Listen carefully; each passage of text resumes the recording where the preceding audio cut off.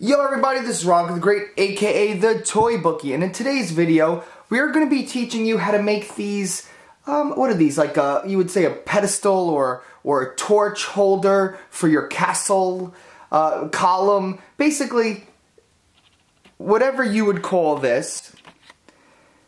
We're going to be teaching you how to make this. It's modular, so you could put it wherever you want in your dioramas. We got the working light on the top that actually flickers. What you're going to need is hot glue gun, some cheap dollar store paints, XPS foam, or even the foam from the dollar store, the cardboard board foam, and some knives, and then you need these dollar store tea lights. All this is a tea light. There you go. So in this video we're going to be showing you how to make this, and again, with all my tutorials, you could change some stuff up and do it to fit your likes and needs. I made this diorama recently. Well, it's actually an old diorama that I just kept updating and I think I'm done.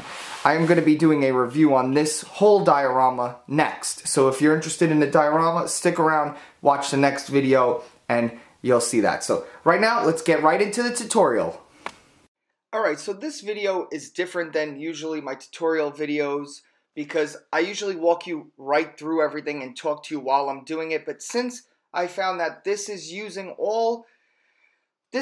is using all the things that I've already showed all you guys in my past videos, I thought that you could just go back and look up how to make the bricks and how to do all this stuff, and instead I would just give you kind of like a brief summary and talk to you while I'm doing this stuff and just tell you like what you're supposed to do, because this again is a project that could be anything. Like, it's up to you.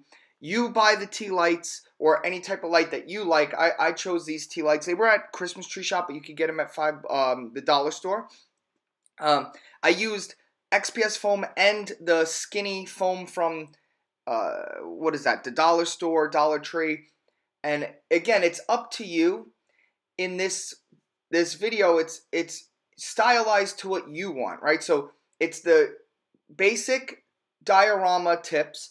You know, you get the foam, you cut it with the knife, you carve it with the pen, then you hit it with the tin foil to give it the texture, and then you paint it up all black.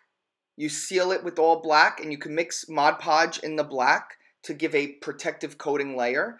And then after the black is fully dry, you could use your blow dryer to speed up the process. Once the black underpaint is fully dry, all you have to do is then pick a few different grays, or again, any color you want, and just lightly brush it on there or paint it heavy on there, but try not to get the whole thing because you want some of that black to show through. But even if you cover a lot of the black underneath it in the details, at the end of the project, you could always give it a black wash. Again, I have videos on all this stuff, so if you just go back on my page, you give it a black wash, and the black wash, it sets the paint into all the little crevices and details. So again, this has everything in this project you could be done if you've been following me, or if you go back and watch some of my other videos and you learn these techniques and you just do it yourself. I just wanted to share. This is a cool torch column thing. I still don't know what you would call this, but you know, like a column that holds a torch to light up a castle wall thing.